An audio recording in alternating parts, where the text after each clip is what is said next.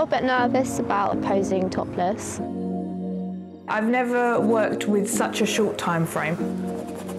I'm having to adapt my style a bit. Not many people have seen my back in real life. It's quite exposing. Okay, so you ready to see it?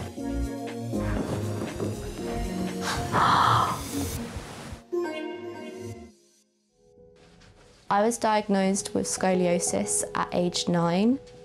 My spine completely deteriorated. And ballet was like the one thing I wanted to do in my life. It was when my dance teachers found out that I had scoliosis. I went from being top in the class to bottom, and I just wanted to dance like everyone else, and I physically couldn't. Oh, have a lovely time. I'll see you later. You have a nice time here. I'm a bit nervous on how someone would interpret my story and how they would paint my back and how they see it. I'm passionate about what I do. It's telling each individual's journey and story. It's more than just a picture on a canvas. It is a lot of pressure because I want to do her proud, whether I can represent her honestly and whether she can look at the piece and feel like, yeah, that's me. I never used to talk about my back when I was at my lowest points. I hated it. I'm a little bit nervous about posing topless, but I want to share my story and raise more awareness on scoliosis.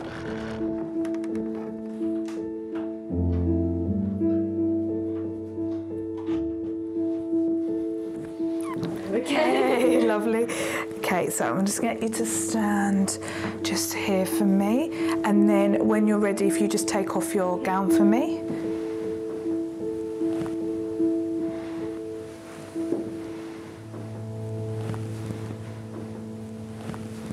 Beautiful. Okay, perfect. I'm just going to move your hair, is that okay? Maybe that might be quite nice so we can see some of the neck. You've got lovely, elegant... Yeah, that's quite nice.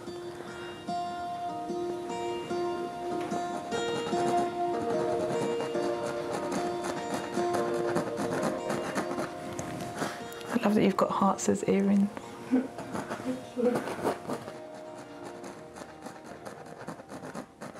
Ella, do you mind me asking about your condition?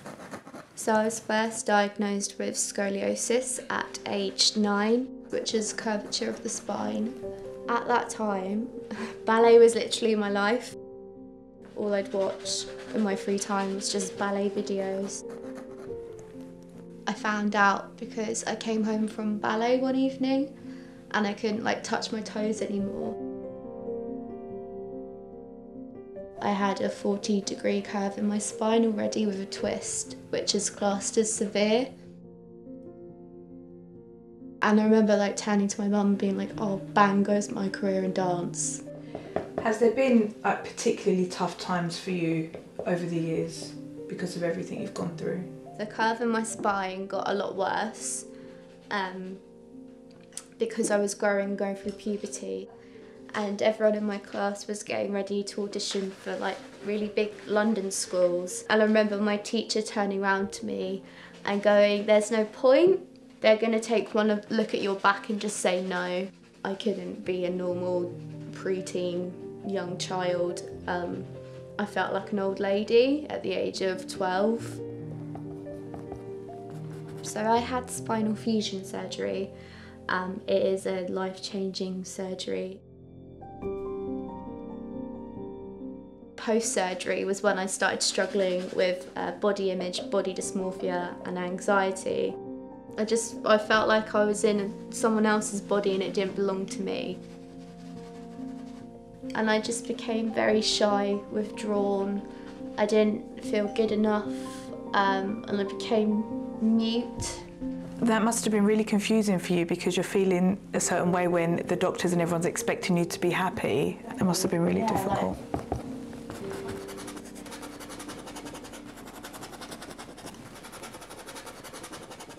At what point did things change for you? Did things turn around? I think one of the best things I've ever done for myself is finally listen to my body. So I'm currently at an acting school and I love it. and I have a teacher that has similar issues to me.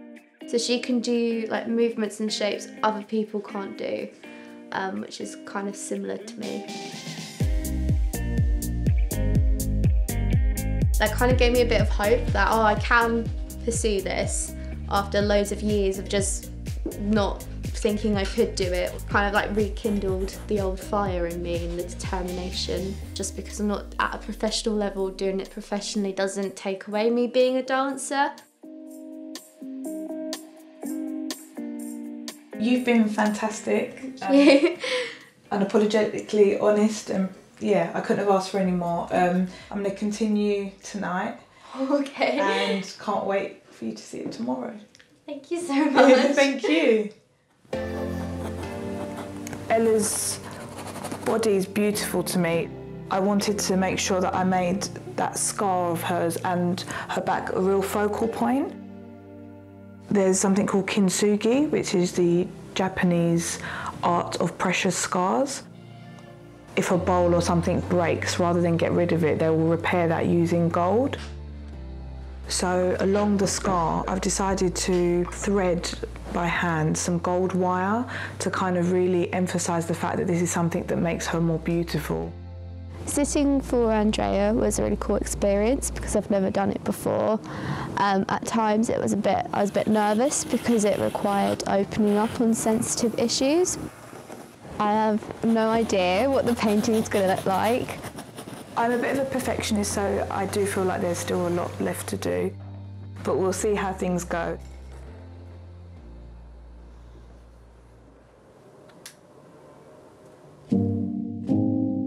I was a little bit nervous when I woke up because it's like another day, but it's more like excitement and yeah, I just can't wait to see the picture.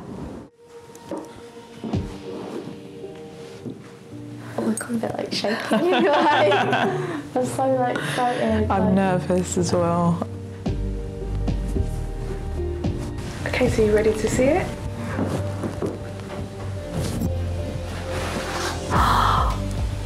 Oh, that's beautiful. That's so beautiful. Oh, I feel like I'm gonna cry. Like that's like it's just beautiful. And I don't know if you have a closer look. So I threaded along the scar with gold wire. Like, I don't even like recognise that it's me. Like, it's just amazing. It's just lovely for like someone to find that beauty within a deformity and like make it a centerpiece and really like bring it to life and celebrate it. This is like one of the nicest things like anyone's ever done for me, so thank you so much. Thank you. And you've done it while you're like pregnant and like, it's just beautiful. Been a pleasure. Thank you. Thank you so much, I love it. This experience overall was amazing. I found it really good just to be vulnerable and to let someone else in. It's just really made me appreciate who I am. There's nothing wrong with being different. If we were all the same, then the world would be really bland.